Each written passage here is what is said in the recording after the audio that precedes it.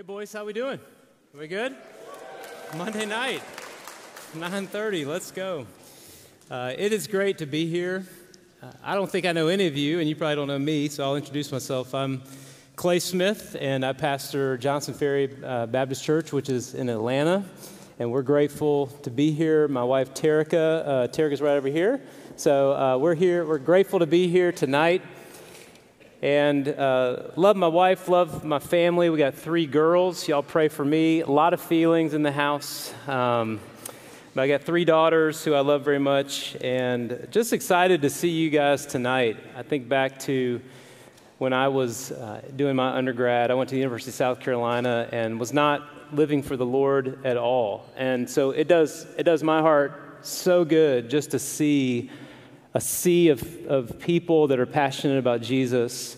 And I know that's not true of everybody here. I mean, some of y'all are faking it just because that's how it rolls. I mean, let's be honest, like our hearts are not always attuned to the things of the Lord, but a lot of you are, and it is so encouraging to be here. What a privilege it is to be here tonight. I want to take you into the Word, and I'll be honest with you, I prayed about what to talk about, and I don't want to be one of those pastors that just kind of re-preaches what I preached yesterday. But at the same time, this might be an epic fail, so we'll see how this goes. But I picked the most random story in the Bible that I want to talk to you about tonight, and it's for a reason. And it's found in the book of Judges. Judges chapter 11. That's the really clean part of your Bible on the left. So go over there to Judges chapter 11. And I don't know what version you tend to read or tend to hear. I use the New American Standard, so it may sound a little different than what you have in front of you. But Judges chapter 11, and there's a reason I want to talk about this because I think it's incredibly relevant to why you're here. And that's the first question that I would want to ask you. Why are you here? I don't mean tonight in this gathering, but why did you come to Boyce College? What was your intent? A.W. Tozer, who is a name that is kind of falling off into the echoes of history, he said this. He said, "What comes into our minds when we think about God is the most important thing about us." And I wonder what comes into your mind when you think about God. I think that's actually related to why you're here and why God wants you to be here. Now, we're going to do kind of a long way around to get to that question, and I want to do it by looking at this story in Judges 11, where God yet again delivers his people. If you've never studied Judges, it's a fascinating book, and what we see in Judges is really this cycle that goes again and again and again. There's different ways to talk about the cycle. I had someone tell it to me in a way that has always stuck with me, A, B, C, D, E. A, B, C, D, E. Said that what you see in Judges is that the people of God commit apostasy, that's the A.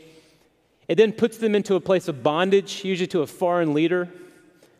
The C stands for that they cry out to God. The D is that God gives them a deliverer. And then for a certain period of time, there is ease in the land. And when we read the book of Judges and we see this cycle over and over again, there's part of you that thinks, what is wrong with you? How can you keep doing the same thing again and again and again and again and again? But then you look into the mirror, and even those of us who are born again, followers of Jesus, we can lapse into the same things again and again and again. God gave his people deliverance, and he does it through leaders. The particular judge in this story is a judge by the name of Jephthah. Now, when I say judge, because I don't know how much you know about the book of Judges, don't tend to think about, in our American legal system, someone wearing a black robe sitting in a courtroom. A judge is another way of just talking about deliverer, some kind of leader that God sends to rescue his people. And he does it yet again as the Israelites come up against one of their big foes, the Ammonites. They had really 2 on either side. You had the Philistines on one side, and the Ammonites on the other. So this is a story about Israel at war with the Ammonites, and I think this is actually relevant to you and to why you're here at Boyce College.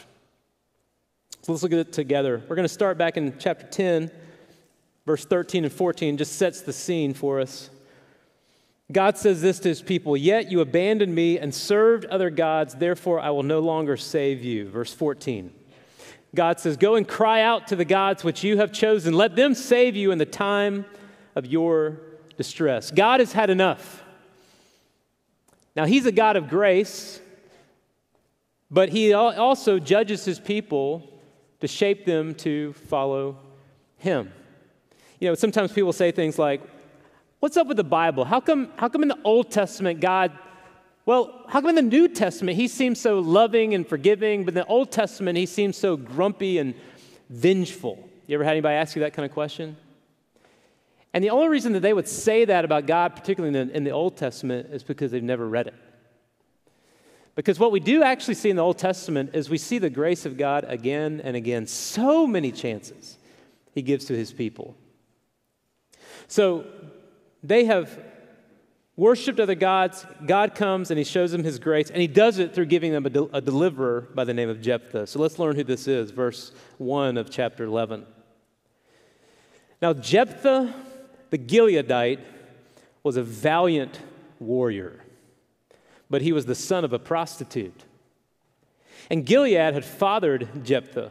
Gilead's wife bore him sons, and when his wife's sons grew up, they drove Jephthah out and said to him, "You shall not have an inheritance in our father's house, for you are the son of another woman."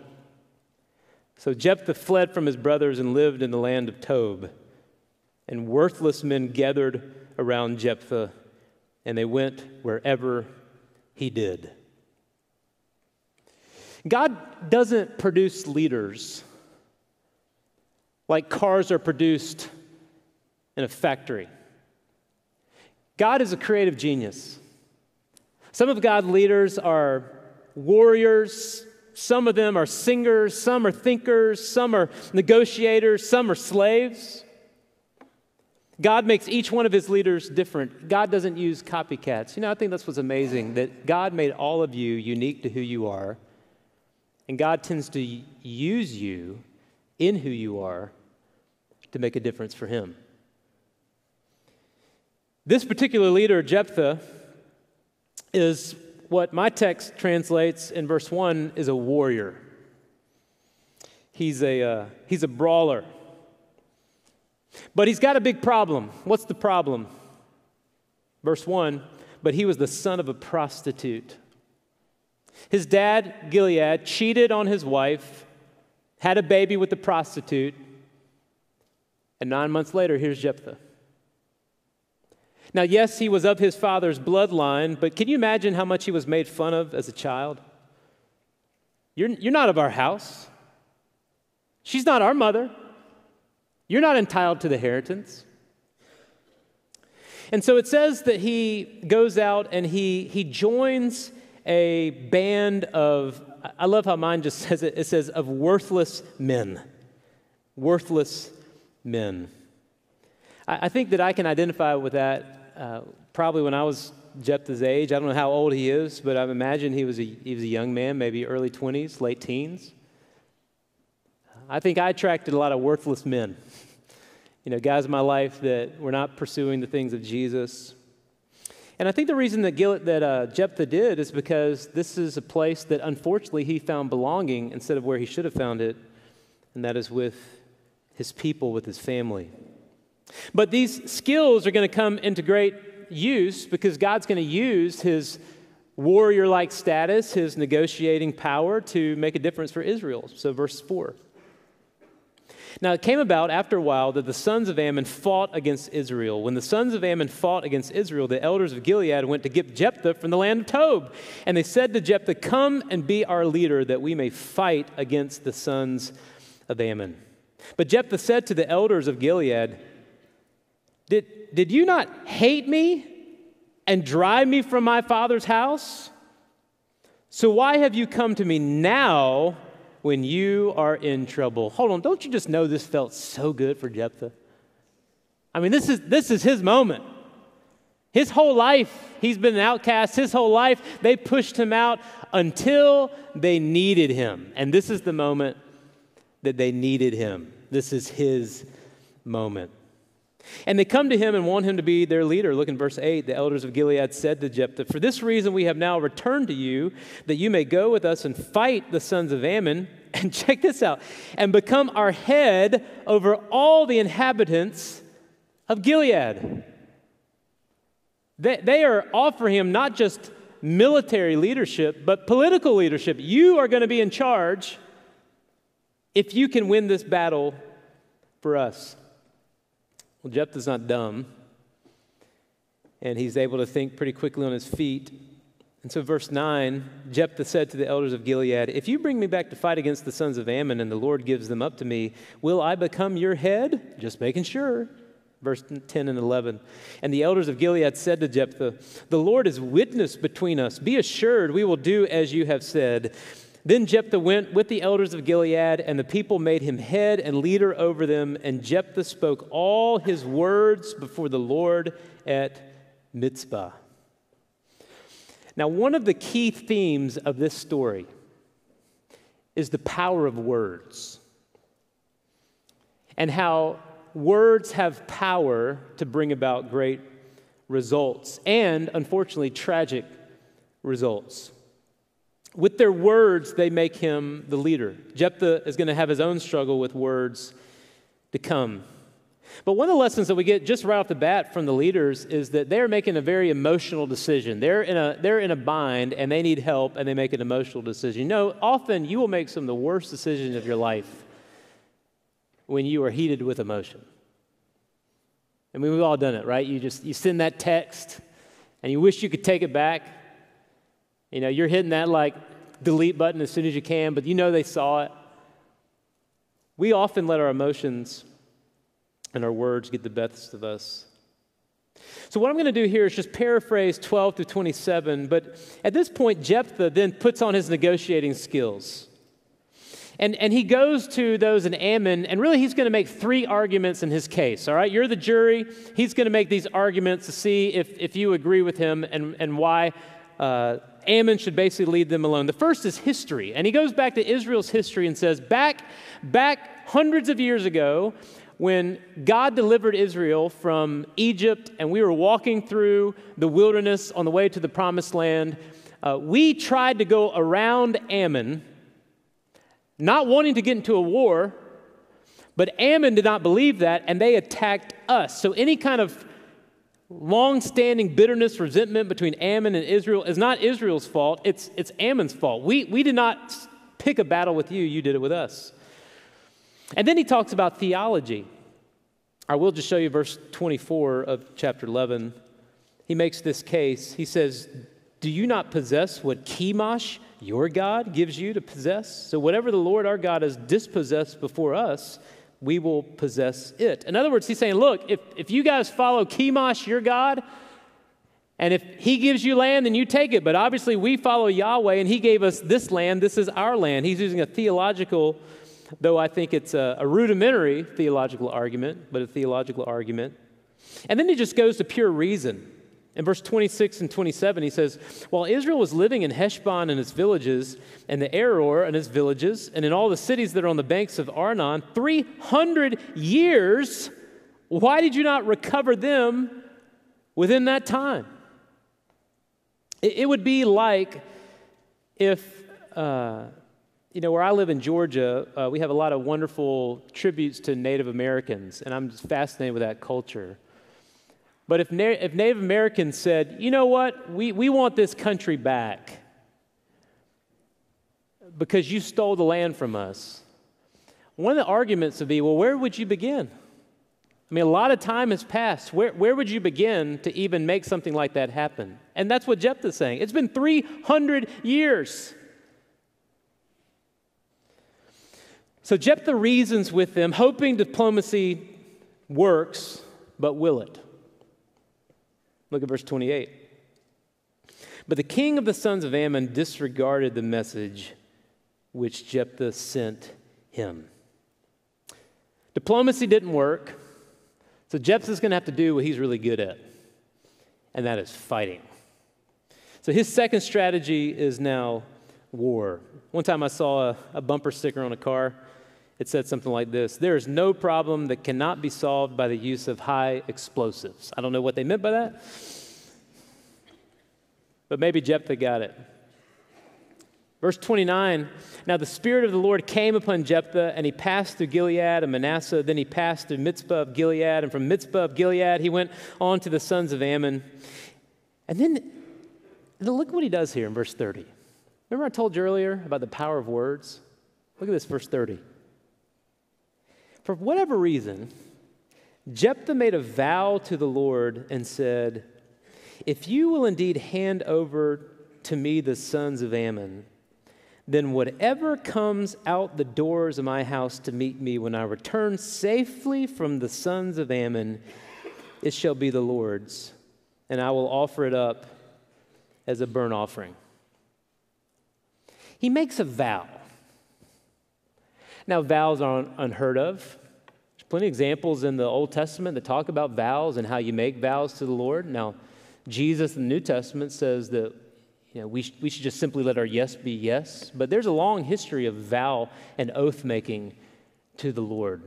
But Jephthah makes such an odd vow, doesn't he? What does he say? He says, "God, I need your help to win this battle." And it's almost like he's negotiating with God. He says, "In fact, God, if you will help us to win this battle, then I will offer a sacrifice to you." Now, some commentators think that he must have been talking about an animal. That would make sense. Old Testament's filled with animal sacrifices. But the problem is, he says that whoever comes out to meet me, I will offer as a sacrifice to you. And I don't know about the animals back in the day, but my hunch is that cows didn't walk out the front door to greet people when they got back from war. He is most likely talking about a human, which shows you something about the pagan influence that had infected not only Jephthah, but all of Israel. Such that he would say, "God, if you will help us win this battle, I will offer a human sacrifice to you." And maybe he thought it would be one of these slaves of his or soldiers of his. Shoot, he probably thought one of his brothers would walk out the door. "Thank you, Lord, take him."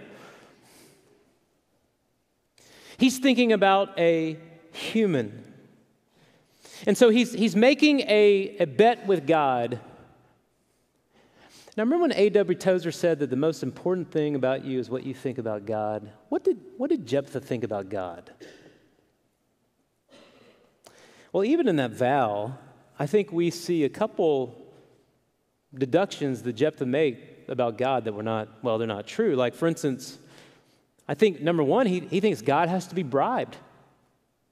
God has to be bribed. We sometimes do that, don't we? God, if I do this, then you will do whatever. We have a residence program at our church, and I love the men and women that come to that, just young leaders like a lot of you that we feel privileged to invest in. Many of them end up staying on our team. It's just, we love the residency program. We had a guy this year. He's new, and in our first little get-together kind of deal, we're talking about life and stuff, and they're sharing their story, and he talked about, he's getting married, and I thought, man, that's awesome, you get married, engaged, wonderful. How'd you meet your wife? He said, well, I told the Lord that I was going to tithe 20% if he gave me a woman, and I did, and he gave me the woman. I thought, I'm just going to go right by that right now. We'll come back and fix that later. But we tend to think about that, don't we? Like, if I do this, then God, you're obligated to do that. That's what Jephthah thinks. I got to bribe God.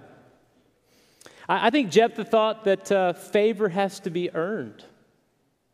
Like, it's not enough just to trust God and say, "Hey, God, would you help us win this battle?" It's like, no, I got to do something really hard to prove to you, God. And I think, thirdly, this vow demonstrates that he doesn't fully trust God. He thinks that somewhere God is going to give up on him halfway through the battle. So he makes this vow. And I'm sure that he makes the vow and he thinks nothing of it. Big deal. Men die in war. It happens. Well, what will happen? Look at verse 32. So Jephthah crossed over to the sons of Ammon to fight against them, and the Lord handed them over to him. He inflicted a very great defeat on them from Aroer to the entrance of Meneth, 20 cities as far as the Abel Keramim, or however you choose to mispronounce that word. So the sons of Ammon were subdued before the sons of Israel. It worked. They won the war. They defeated them. Big time. The Hebrew word actually for defeat here is the word tail whipping. That's what it means. That he wins this war. Can you imagine the fanfare for Jephthah? I mean, surely he was thinking, I don't know, this plan's going to work, guys. But it worked, and they won the war, and all of a sudden he's thinking about all the power and the prestige. I mean, they said, if you win this war, if you defeat the Ammonites, you're going to now be in charge. He's probably thinking about all the fame and fortune that's coming his way. Oh, it's going to be a big parade when he gets home. Oh, yeah, but what about that vow? Now, who you think is going to be the one to come out that door? Well, let's find out which of his servants it was. Verse 34. But Jephthah came to his house at Mizpah, and behold, his daughter was coming out to meet him with tambourines and with dancing. And she was his one and only child. Besides her, he had no son or daughter. So when he saw her, he tore his clothes and said, "Oh, my daughter, you have brought me disaster, and you are among those who trouble me, for I have given my word to the Lord, and I cannot take it back." Can you imagine? You know, I'm a girl dad. I love having girls. Sometimes they drive me nuts, but I love my girls.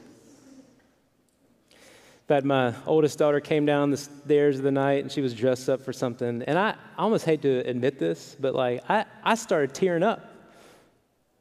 And I just said, you're beautiful. You're beautiful.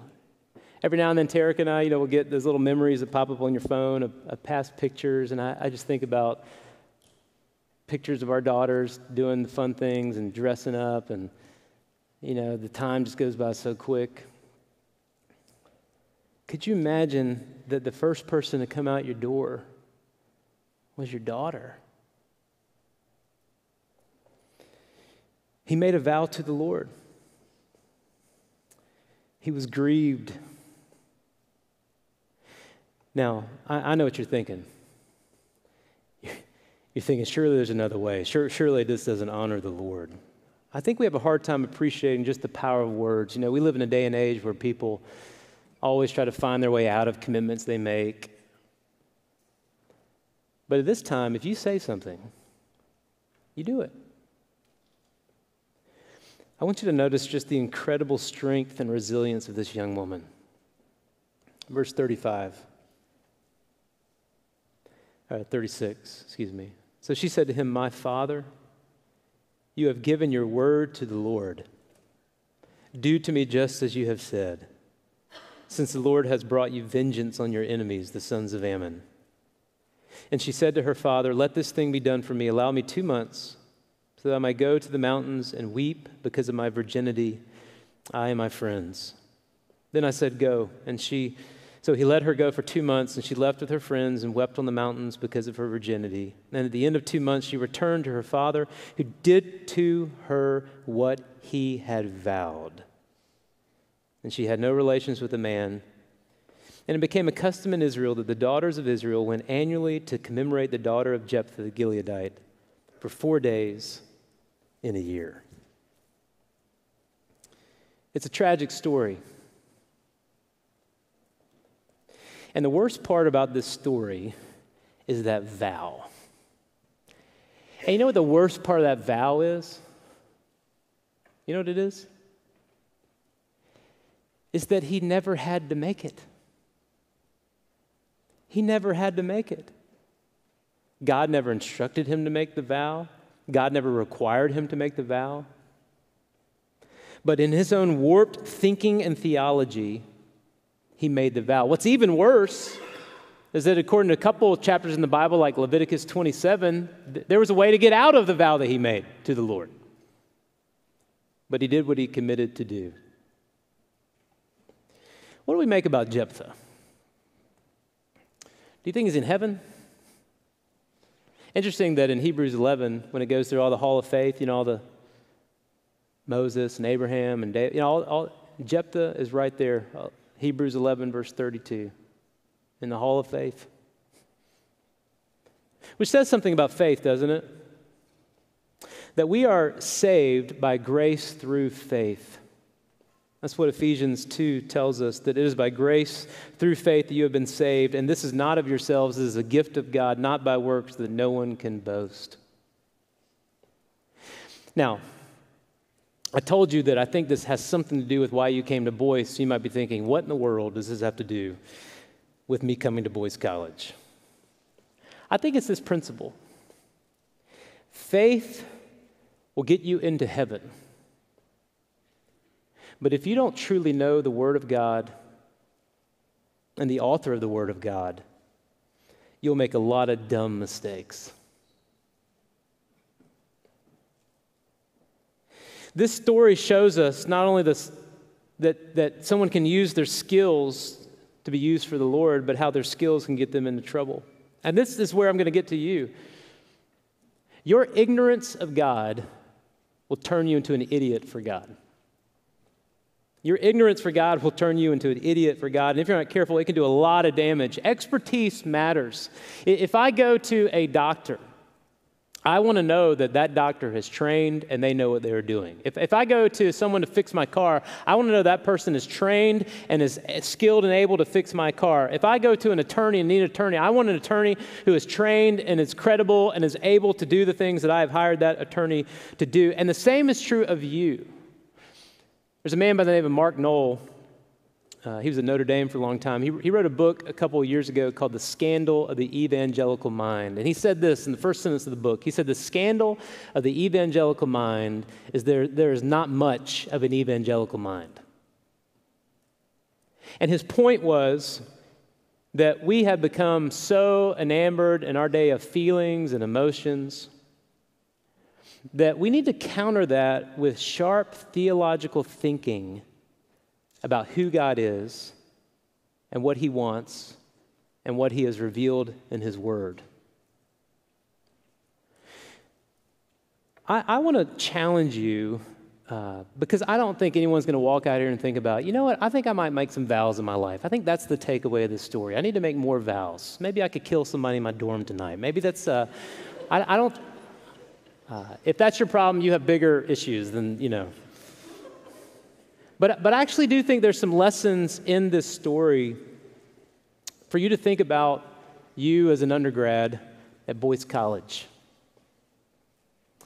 I want you to think about three particular areas and how God is going to require you to do hard work to know him and to be sharp theologically so that you make good decisions and you bring him glory and honor with your life.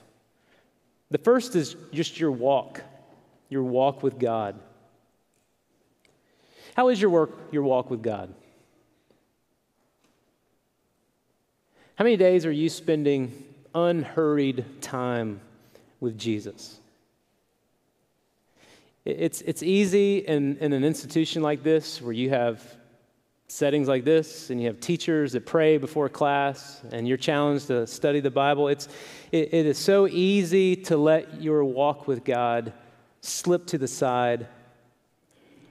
But I want to challenge you to think sharply about who God is, to think deeply about who he is, and to drink deeply from the well of what God has revealed in his word, to know him truly so that you honor him with your life. God told us in his word that we are to love him, yes, with our heart, yes, with our soul, yes, with our strength, but also what? With our mind. There's a connection between you knowing God and your heart being on fire for God. The deep connection between the two. So that the reason that you are to know God more is that is that you have more of God in your life. And you experience His power and His Spirit, your walk. Why else do I think you need to know God in a powerful way? Number two, your witness. Your witness. You know why most people don't share their faith? You know why? Because you won't give away what you don't have. You know what we need? We need a bunch of you to graduate from here and to go out and be the most joy-filled, theologically sharp, winsome, yet direct with the gospel evangelists. Because your life has been changed by the gospel of Jesus Christ. And you can't help but to do the most natural thing, which is to share this hope and this life that you have found in Christ. Do you know God at such a level that you can't help but to talk about Him with those that you're around in your life? So many Christians that I know do not have a vibrant daily walk with Christ. It shows up first and foremost in our witness. So your walk, your witness, and your work. That's the third area of your work. And I want to think about this both with your future and with your present. Let me start with the future. We're living in a day and age where there are a number of ethical questions that are going to be placed upon you. In many respects, you will have a more difficult task of walking with Jesus than your parents did, and certainly your grandparents. And it's because, as the metaphor has often been used, we are the away team in this generation. We're not the home team. They're not wearing our jersey. We don't come in workplace like, oh, finally the Christian's here, yay! They don't do that. We're the away team. And there are all kinds of ethical questions. I think the question of our age is, what is a human being? And I think it shows up with issues like artificial intelligence. I think it shows up with issues, of course, like abortion and euthanasia and a whole number of issues. You're going to face questions about sexuality and God's design for sexuality and marriage and the institution of marriage and the propagation of marriage and children. We're going to have even more complex issues about warfare, drone warfare. There's a whole host of issues about the environment that I think Christians are not thinking very deeply about. And what's it mean not to dominate the earth, but to have a God-instilled dominion of the earth? And these are but a few of a number of ethical questions that you are going to have to deal with. And if you're not careful and you think, well, I don't want to deal with that, then you'll be like Jephthah, and you'll make promises to God that aren't built upon the promises that God has already made to you. So your work, your future work, whether you are an attorney or a teacher or a pastor or anywhere in between, will require you in this season of your life to do sharp theological work to understand God. And that's more future, I get it. But in the present, I think it means that you need to take school really seriously. God doesn't love you because of the grades that you get. You don't have to earn God's favor by getting straight A's.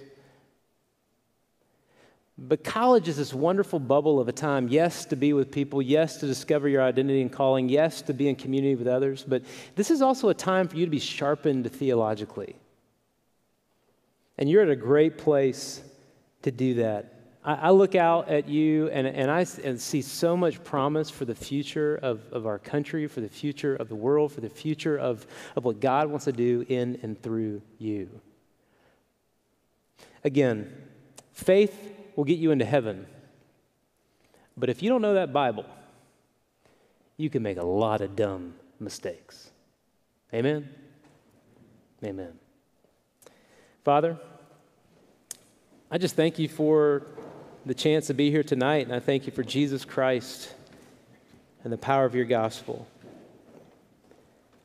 Lord God, we can't earn salvation. Lord, we are granted it and this amazing grace that we have through faith in Christ. Thank you for dying on the cross for our sins. Thank you for being our substitutionary atonement. Thank you for for rising from the dead, that God, we have the promise of eternal life. And Lord, thank you that right now the Holy Spirit indwells our life, our heart, our hands, but he also indwells our heads. And Father, I pray that we would be a generation that takes you seriously, that we stand out in the most compelling of ways because, God, we have received your word. And Lord, we want to be sharpened by it.